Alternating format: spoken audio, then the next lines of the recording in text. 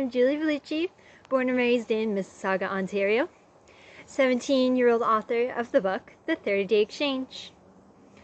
This book takes readers on a journey as Jonah Walters, the main character, looks for his biological mom. Ever since he was little and his adopted parents and uncle passed away, he's been curious about his upbringing.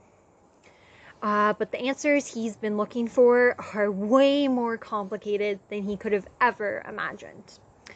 With him being part of an exchange policy when he was born. An exchange policy that is store-like, called the 30-Day Exchange. After the passing of Jonah's adopted parents and uncle, he's put into foster care, where he meets many different people whose stories are also explored in this book, and they all help each other overcome obstacles and become really close.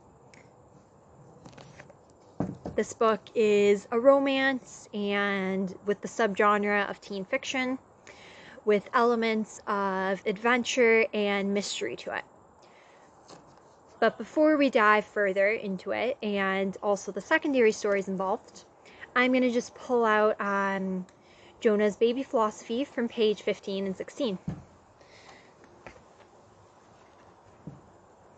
Alrighty.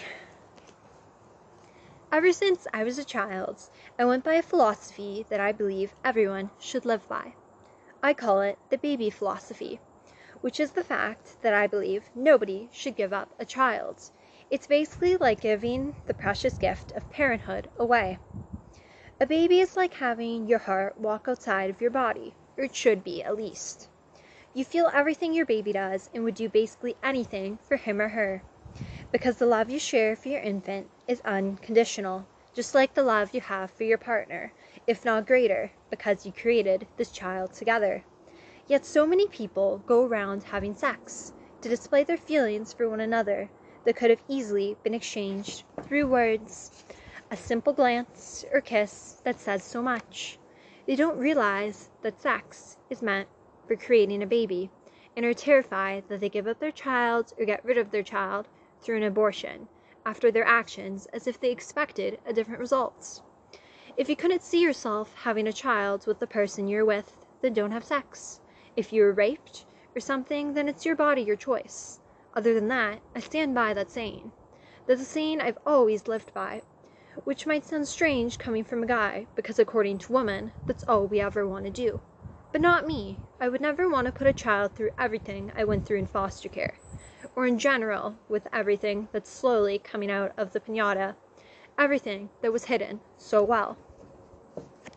You can only imagine how that Jonah would have that opinion on everything because of how his biological mom left everything. All he knows is her name, and he thinks she left him, didn't care about him. Like, he doesn't know any better. Obviously, all of that is revealed at the end. I'm not going to confirm anything, but it's revealed, and that's his opinion on it. Which also supports why he's so close to someone he meets in foster care by the name of Alana Fernandez.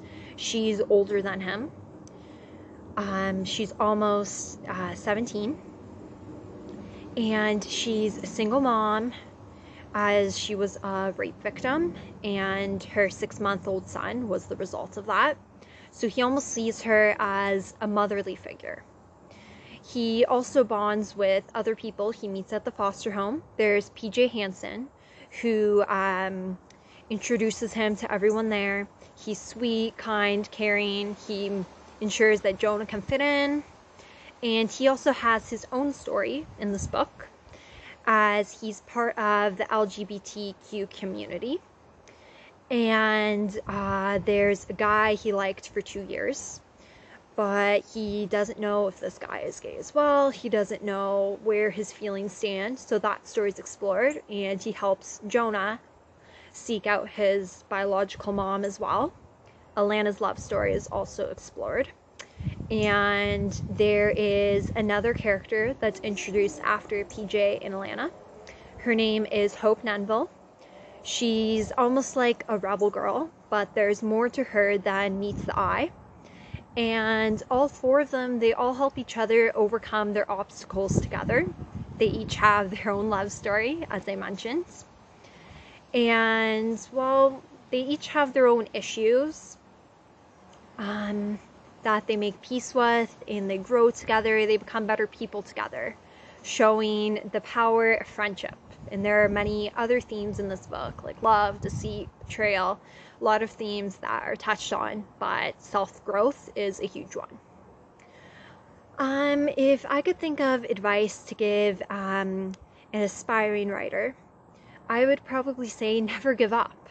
If you enjoy writing, if you want to write a book, don't let the fact that it might be a tough process, you don't think you'll be able to get it published one day, you don't think your work's good enough, don't let that get in the way. Just focus on how much you enjoy writing.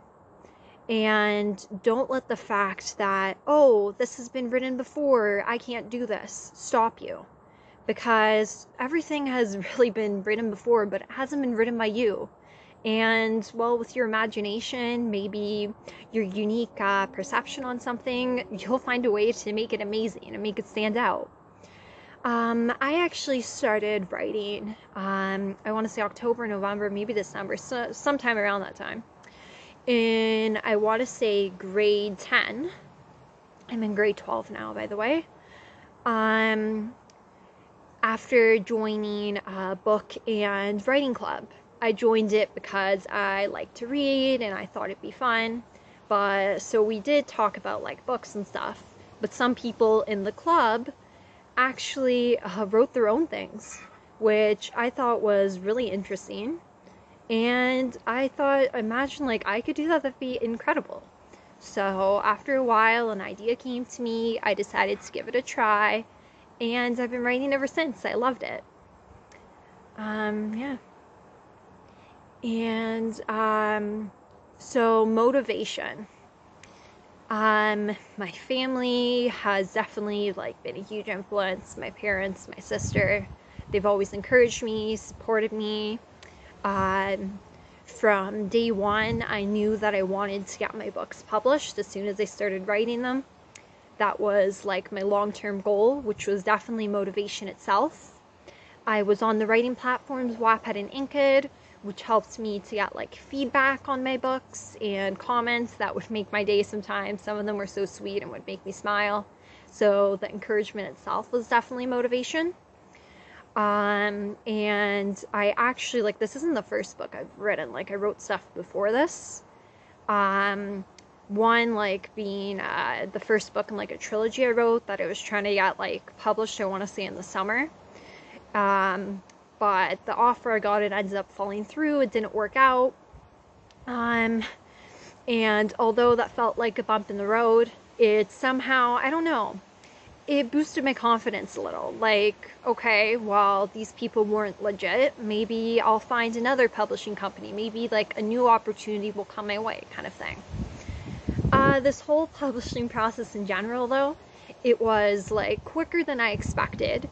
The cover is amazing. I absolutely love the cover. Ukiyoto Publishing, really amazing. Anything that they needed to like do to the book, they'd always run it by me first. They didn't do anything without my permission. I found that like we were working together on everything, which was really nice. I'd highly recommend this publishing company, and for any of my future works, I would definitely use them again. Thank you.